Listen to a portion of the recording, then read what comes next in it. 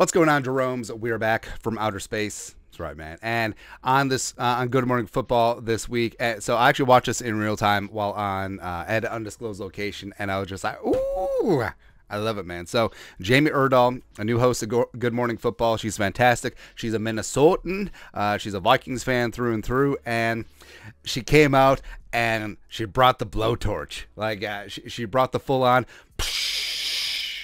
to the Vikings and Kirk Cousins this week, and it was pretty damn amazing. Well, she's saying what a lot of Vikings fans have certainly said throughout the past and are certainly saying right now, and as the Vikings are heading to a very interesting inflection offseason for the Vikings and the quarterback position, it was just good to hear, man. So this is what she said. She was talking about, oh, you won the division. Oh, all this good stuff. Ooh, la-ti-da. Plant your flag in the north. That's great. Be division champs. Be them all you want. Minnesota Vikings. Can you make it to an NFC title game? Can you make it to a Super Bowl? Can you not lose in the first round of the playoffs again? Because Kirk Cousins, while I hope he does have the most competitive season in 2023, I'm not sure it necessarily means it has to be with the Minnesota Vikings. Ooh.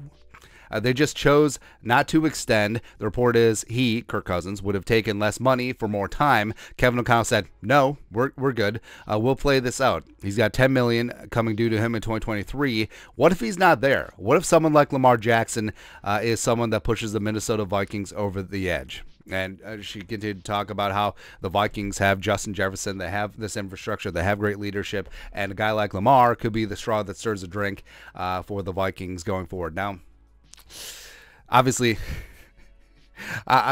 Kirk's a little bit bummed in this spot because respect. Last year he did have his best season of his career. Vikings won 13 games. He was tied for the most fourth quarter game-winning drives in NFL history. And overall, Kirk Cousins, like, it was you like that. It was absolutely you like that. But I mean, how sustainable is this long term?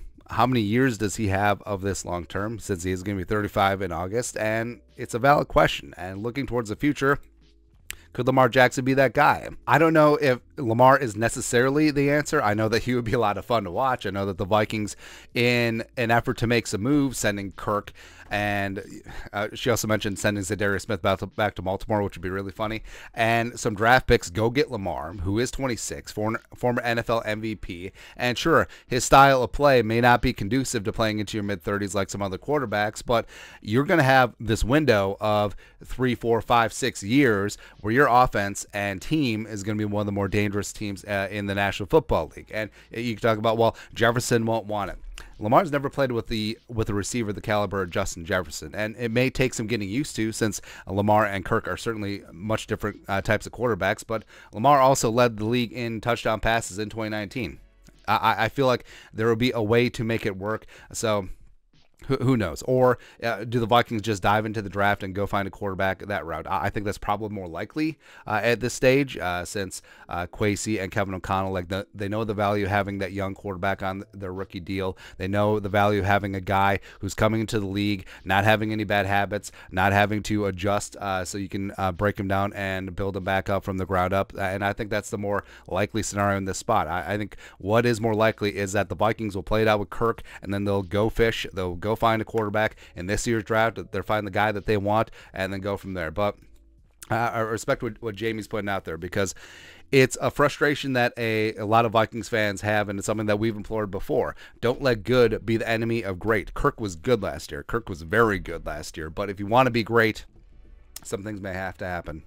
So again, respect her take in this regard, and also I love that she had the fortitude to put it out there on national television. Also, she called out Kyle Brandt, because Kyle Brandt was just like, so you're telling me that Kirk was blah blah blah, and then she's like, that was perfectly Minnesota nice, like passive aggressive. I love it, man. It was fantastic. But your thoughts are thoughts. The fantastic Good Morning Football host Jamie Erdahl lights up Kirk Cousins. Let us know your thoughts on our thoughts and her thoughts in the comment section below. Subscribe for daily Vikings takes. Want to put the work, put a little something in the Venmo. But till next time, Skull Production Value.